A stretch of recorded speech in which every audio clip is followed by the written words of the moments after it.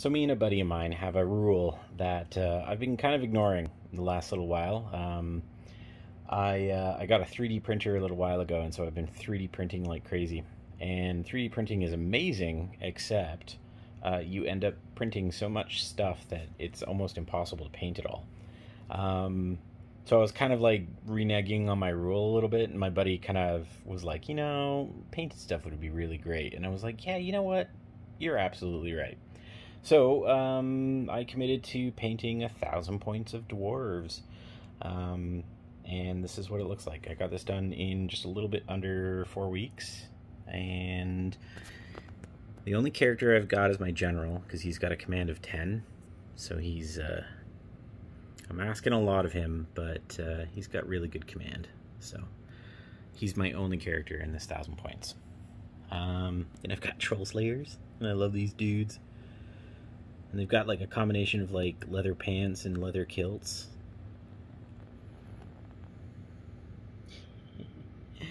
And behind them they've got a brigade of 3 units of dwarven warriors.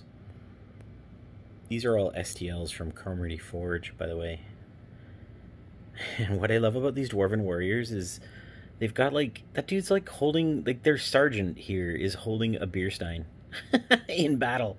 And their banners have got like beer kegs on top. It's totally wicked.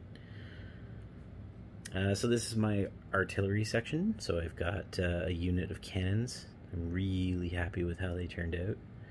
And then I know it doesn't do much, but I love the flame cannon. So they're protecting the cannons.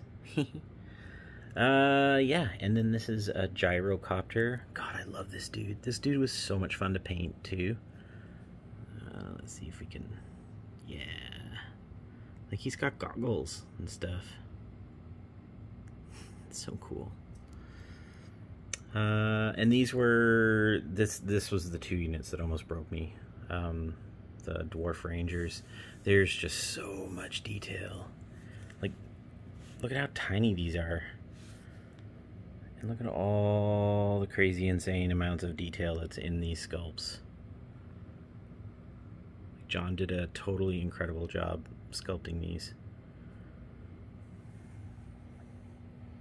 So yeah, 1,000 points.